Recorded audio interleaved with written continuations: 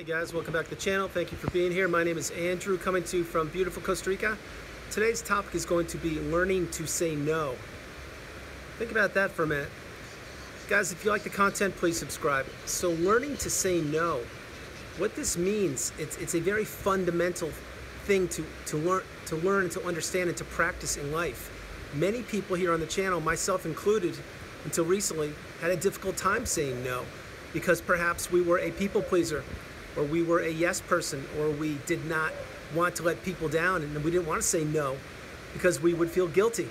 And when we did this, we were always putting other people in front of ourselves in virtually every relationship, not just the narcissistic relationship, but everybody, because we didn't have boundaries and we didn't know how to say no to things. In other words, we also believe this: if we could do it, why wouldn't we do it? Because we had the ability to do it, so we should always say yes to people and not say no. And this is the same thing in the workplace, with romantic relationships, with friendships, with siblings, with everybody. We just didn't know how to say no. And many people still don't know how to utilize the one-word sentence, which is no. Remember, when you say no to something, you're saying yes to yourself. No is a boundary. No is a one-word complete sentence. No is powerful. No is actually putting yourself first and foremost and understanding that, yes, you do need to have boundaries put in place, and they will only be put in place by you. No one ever can put a boundary in place for you. It's you. You either say yes or you say no. Now, when you were in the narcissistic relationship, I am certain you did not utilize the one-word sentence, no. Because if you did, you would be gaslit, you would be stonewalled, you would experience rage fits, you would be the litany of definitions involving narcissism you would experience, put it that way. Maybe you get the silent treatment for days on end. Who knows? But it's after you come through the narcissistic relationship and you've healed and or well on the healing path, you understand that no is a massive word, and that many people have already understood the power of the word no. Certainly the narcissist knows what the word no is.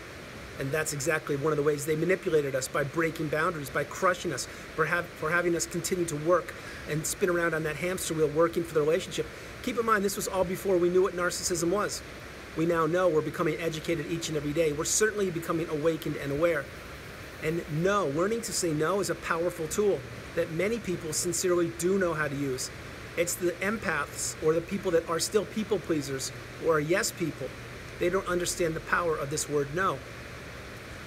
A couple things I want to mention and really clarify for you is, if you do say no to anything, it's not a bad thing. What it's doing is it's setting a boundary in place for you to benefit you. It's letting the other individual or individuals understand that your time is more valuable doing something else or being elsewhere than it is helping them out. It's that simple. So many people, myself, and I used to be included in this category, would feel guilty for saying no. Because you had the power, you had the ability to help people, why wouldn't you do it? But post-narcissistic relationship, you understand that not everybody has your best interest at heart. Many people are takers. They have hidden agendas. They want you to be working for them, not exclusively narcissists, just people in general. You don't have to be a narcissist to try and take advantage of other people, certainly not. Having said these things, when you say no to somebody, like let's pretend it's summertime in the States now, and your neighbor's always borrowing the lawnmower, and he or she's been doing it for years, but this year you're going to tell them no, because you just know they're going to borrow the lawnmower, or excuse me, or gardening tools, whatever it is. You don't say no and like bite their head off. You just politely say, no, I'm sorry, I can't do it, I'll be using it this weekend, or whatever, and that's it. Actually, you don't need to explain anything. No is a complete sentence. But that's an example. And then the more you do this and the more you say no, and by the way, you're not being mean, you're just putting a boundary in place. They can get their own tools, they can cut their own grass, things like that. But when you do that, they're less apt to be asking you for these tools and or lawnmower in the future, because you've already turned them down once or twice. And that's exactly how it works. You see, it works inversely in both capacities. If you continue to say yes to people, then they will always be asking you, because they're accustomed to you replying yes.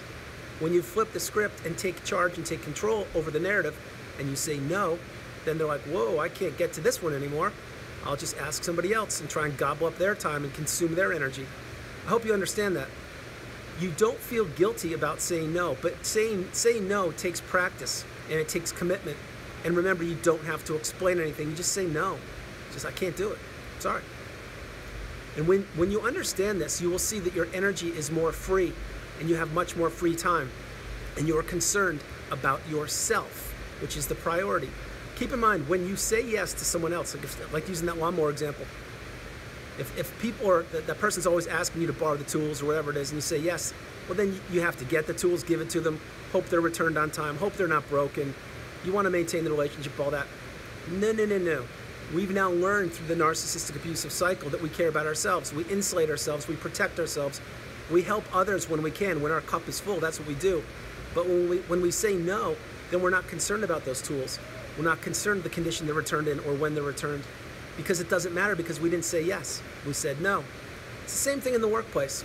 You're working, your coworker or boss, whoever it is, whether they're a narcissist or not, doesn't matter. The point is, people are always accustomed to you going above and beyond the call of duty, yet you haven't had a pay raise in 4 years, and you're still getting the same pay that you were before.